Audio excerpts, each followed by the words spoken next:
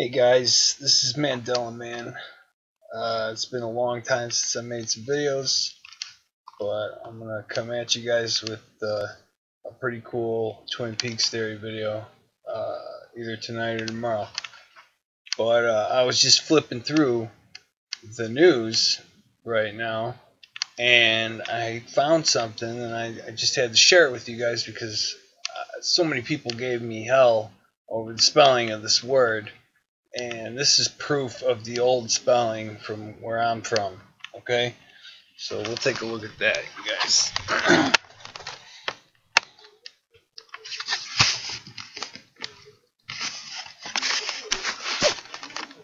Okay, as you see here, I'm watching the news, and this comes on the screen. Let's see, get it in there. You guys see that spelling?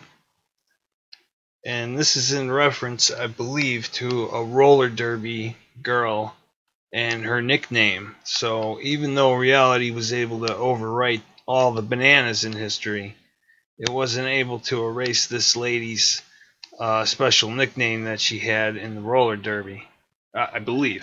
So I'm going to roll that back a little bit, and we'll watch the clip, and then we'll end this video.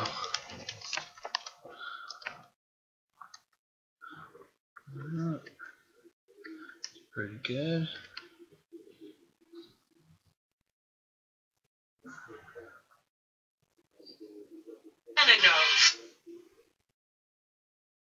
You broken schnoz. I didn't have the whole clip, so this is, I just turned to this channel. I was lucky to just grab it, but we'll watch it for a minute. Cause, You broken schnozzes. The most famous is Banana Nose. Then in the late 1960s, she grabs the attention of a certain 8-year-old boy. It was a Saturday morning, and all of a sudden I see this bizarre sport. Tickets up. How Jim becomes a super fan. And then Ann's heir. Next. But first, our strange inheritance quiz question. Real-life roller derby star Judy Arnold was the stunt double for which actress in the 1972 film Kansas City Bomber? Sigourney Weaver, Anne Margaret, or Raquel Welch? The answer after the break. okay, well, I could roll through the break. It's always good to watch these things around when we catch effects, because there could be other clues in what we're watching sometimes. So I'm going to play the rest of this little clip about the roller Search derby. and get free Carfax reports at the all-new Carfax.com.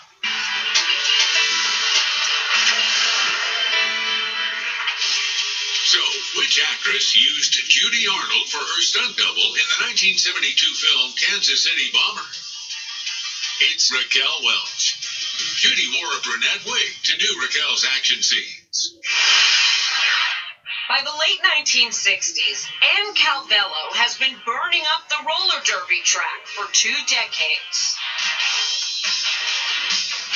Jim Fitzpatrick is a young boy watching TV when he first sets eyes on the demon of the derby. It was 1968. Those of us in London. Bobby Kennedy was assassinated, and it was a Saturday morning, and they had the funeral procession, which was airing on all the channels. The only alternative for a sports crazy kid. An independent TV station airing a raucous bout. They're skating at this wild, blinding speed, hitting each other, banging each other. People are falling. He's hooked and unable to avert his eyes from the veteran Vixen with the bod of a 25-year-old.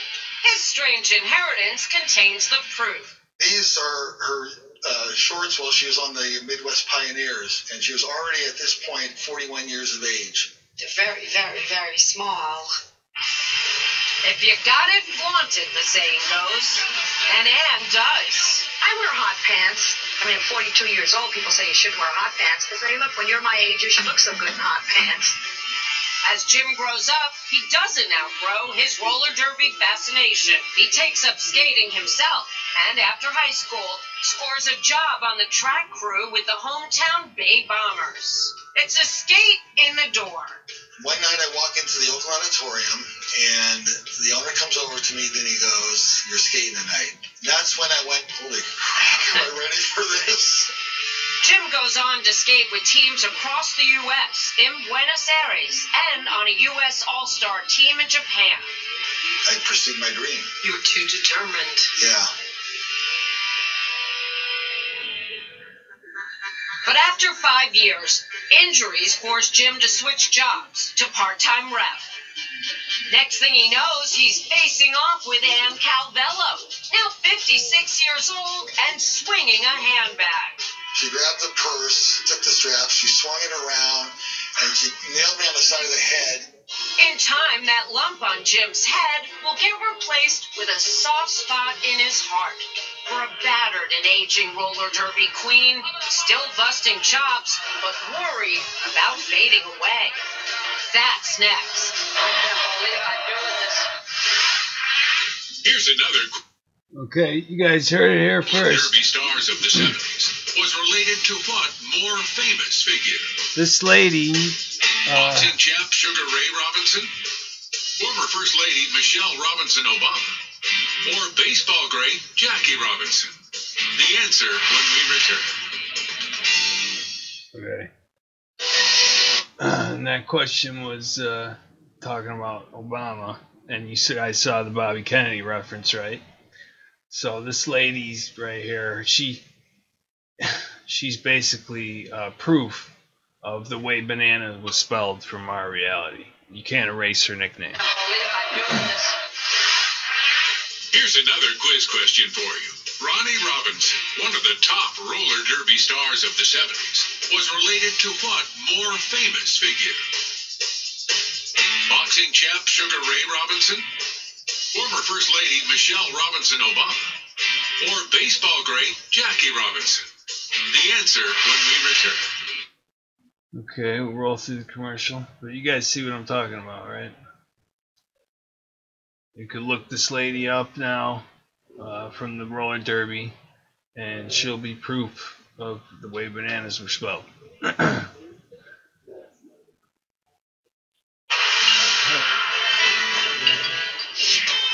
So, who was roller derby star Ronnie Robinson's famous relative? It's A. His dad was boxing champ Sugar Ray Robinson. By the mid-1990s, Jim Fitzpatrick has left behind his days as a pro roller derby skater. The profession, he says, isn't what it once was. The sport has gone through so many ups and downs. The traditional roller derby was a totally legitimate game, but there have been other people that have come along and they've just taken it in a whole bizarre direction. Just wait till you see these skaters take on the 14-foot high wall of death. I've seen some that have had a wall of death, He's going up to the rail. He's going to the wall. an alligator pit. I can't believe what we're witnessing here tonight. The changes don't seem to bother Annie Cavello. Even as she nears 70, she's still selling those tickets. They want all the young girls, you know, with the nice figures, but I don't have a bad figure, and they're real. What's all too real? The off-track life of an aging roller derby demon who never remarries, never saves money, and makes ends meet pushing carts and bagging groceries at the Safeway. It's around this time that Jim runs into Ann at a roller derby reunion. He's compiling a book about the history of the sport.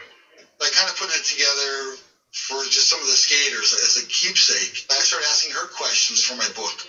Over a string of long interviews and sharing stories, they become close friends. So close that Jim's by her side when Ann learns she has eye cancer. Then it spreads to her liver. Ann confides to Jim her worry that she'll be totally forgotten once she's gone, and her wish for one last night in the spotlight. Well, She really wanted to skate, and she was 70 years old, and I really thought that this is not a good thing to do. In August 2000, Ann Cavello skates before cheering roller derby fans one last time. She doesn't take you know what. And there they go. Ann Cavello puts Logue up into the rail. And look at her go. One She can get to that. She got it! She knocked it down with an old roller derby move. Old Banana knows it's back. And what an outpouring of love for Ann Cavello. That red jersey is the last thing Ann Cavello places in her lifelong collection of roller derby memorabilia. I'm gonna miss all you guys. And then she delights Jim by announcing she's leaving much of it to him when she dies. We know them our own rules. It's on March 14th, 2006, Ann Cavello hangs up her skates for good, succumbing to cancer at age 76. I remember going over to her apartment, and it was a sad day. And when I saw what I had, I was blown away by it. Jim gathers up his strange inheritance. Trophies, pennants, fan letters, skates, knee pads, jerseys, and more. This is the Madison Square Garden's program for the first Ollie Frazier fight. They have a section in here on other great athletes that performed in the Garden. And sure enough, It's Ann. yeah, 2 pictures of Ann. So she represented roller derby.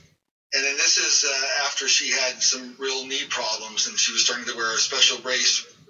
This is touching. Ann saved all her fan mail.